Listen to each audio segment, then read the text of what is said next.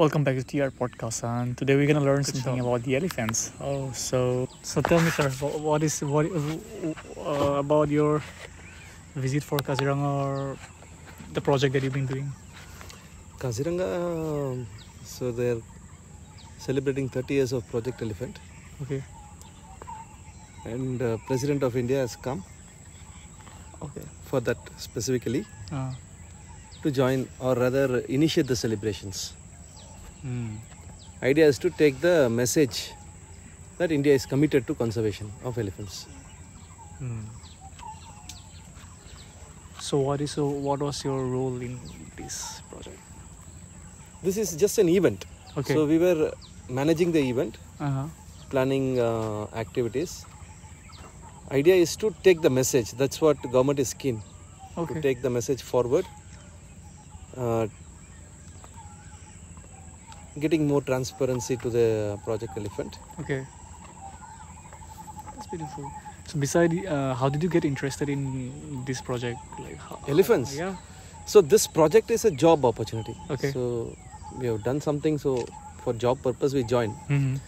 But elephants, getting interested on elephants is a different thing altogether. Okay. I would say it was love at first sight. Okay. And it evolved over time. So we always wanted to watch elephants whenever there was an opportunity. And over time that interest became so deep that we also started studying them, understanding them systematically. So in Uttarakhand, you have been working in their job? Yes, I am in a institute. Okay. Which is WIA, right? WIA. Yeah. WIA, which is functioning under MOEF. Okay. And in WIA specifically, we work on elephants. Okay. We study elephants in different areas. That's beautiful. So what is something that you, so far from your experience of your learning, what is something that comes to your mind when you think about the Asian elephants? What are those thoughts? Asian elephants, they are like our cousins. They have actually come very similar from Africa. And just before us, they arrived here. And we are the only problem for them. Why do you think so? We are the only problem? It is like that because both of us have the same requirement and we have outcompeted them. Okay. And now it's up to us to actually sustain them in some pockets of the country. Because it's very clear why they disappeared. It's because of us. Okay. And it's also very clear that if they have to survive, the initiative should be from our side. Makes sense. And it's not possible everywhere in the country, maybe in some pockets. So here it's possible. It's possible in Kaziranga? Kaziranga, of course, is the stronghold. Okay. If it's not possible in Kaziranga, it's not possible anywhere.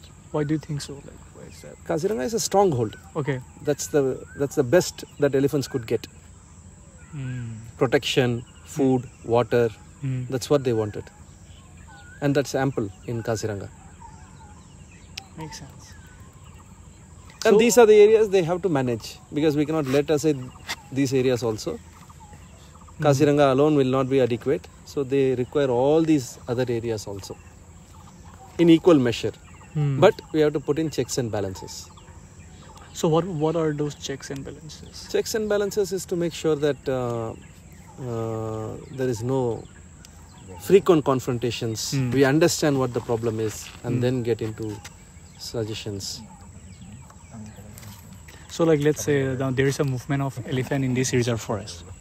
So this is called Deopahar Reserve Forest. Okay. And there is to be a movement of elephant, and sometimes they come to the village, even like to my home also.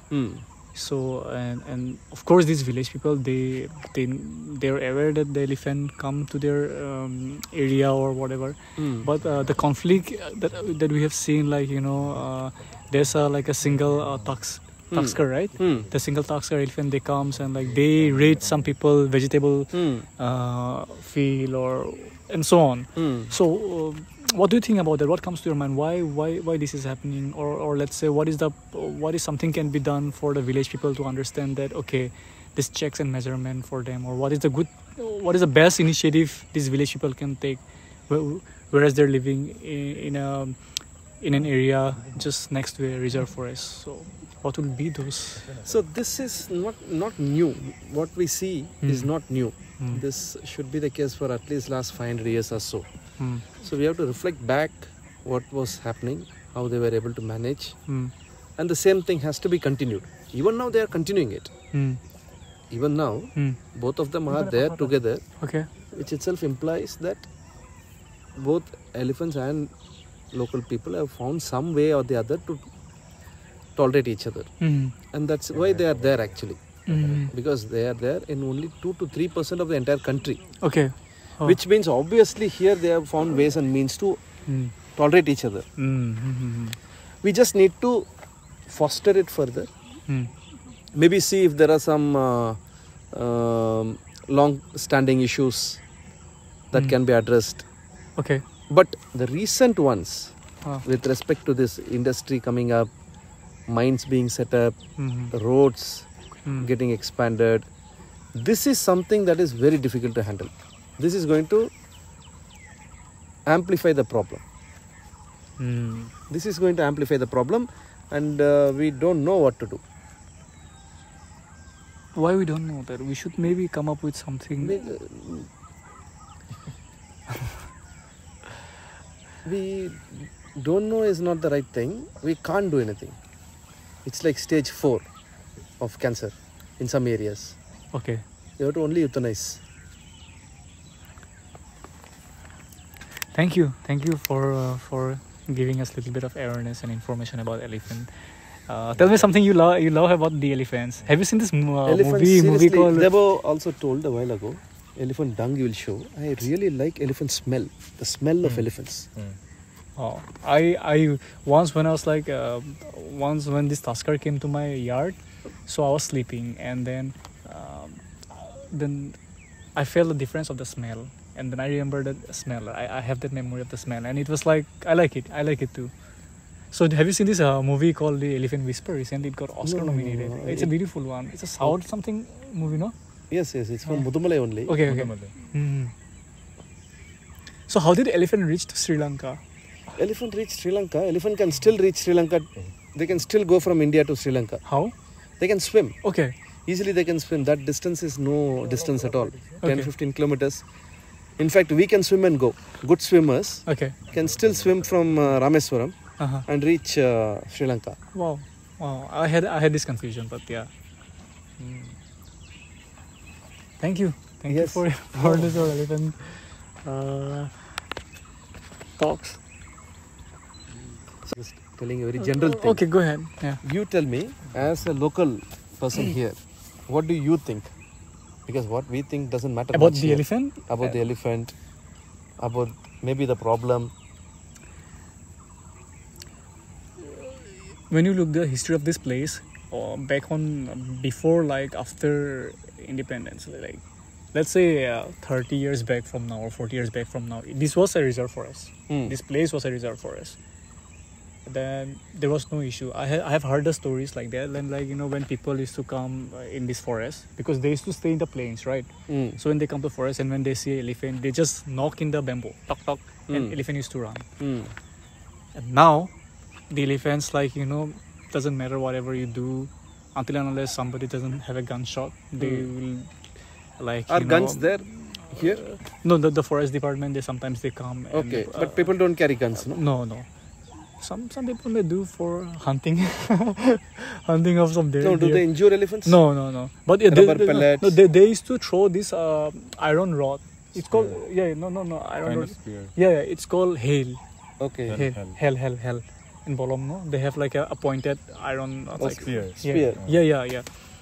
They used to do, and there are stories in here that people have one elephant got injured, and so what I was trying to say is see, they used to roam in this reserve forest, and they come to the village. But the problem, I won't say the problem again. One day he said me maybe they find easy food in here and they go and visit people property or the garden. Of course, that is it's all their food. But when you go banana, paddy, everything. Paddy, you have different types of paddy. See. Yeah, but there's one elephant corridor also in here. But what is lacking is slowly the habitat are shrinking, you know. Barking they call. Yeah, it is calling since. So slowly the habitat is getting lost. Mm. And this habitat loss is been done by us only. Like say the Teayard and plantation, or like say perifill, lots of things that are happening. And people are thinking like, okay, it's one elephant, nothing, like, you know, we need to survive, and it's all for the survival, you know. But I think so, if government or if the forest department have a proper check and give us some good like if they have a good meeting what to do when an elephant comes. Government doesn't know what to do. Okay. Honest thing is, government is not very clear what to do. So what I'm seeing is like the people are aware that elephant they raid their property or they visit, but you know, I think so their habitat is getting diminished slowly, and maybe when I was a kid I used to see a herd of elephant passing by, but now I just see they are being they have become they broke in chunks in small families. So it's quite sad, and we feel so proud to see an elephant and shout, but I don't think so that does a legit justification for their survival, and it's sad.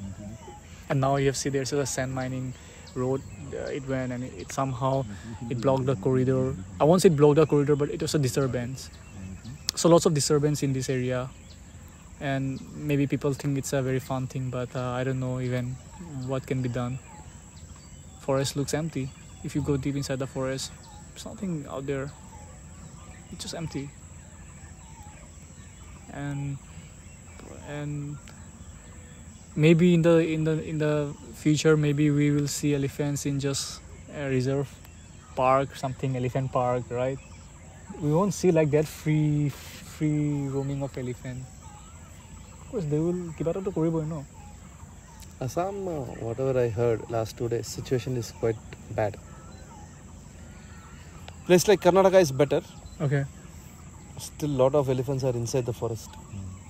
Tamil Nadu also more or less there inside. 60-40. Indian cuckoo calling. More Keteki Sarai we call in SMS. Spring. But it's sad because the amount of food they required in a day, I don't think so. This reserve forest can now have that amount of food. Obviously, these small patches cannot provide them the fodder that they require. So they obviously have to move. But small place, we don't even know. We, in the sense, at least I'm not able to comprehend how far they move, what is there lying. So before the refinery was set up, the elephant used to be. So where there. is that famous Namaligat refinery? There one, you can see the lights, no? Oh, those are the refinery. So elephant, it's a corridor out here. We took the left turn for the Babathan. If you go straight, maybe a kilometer. And probably we're gonna talk about elephant more in the coming days. See you. Bye.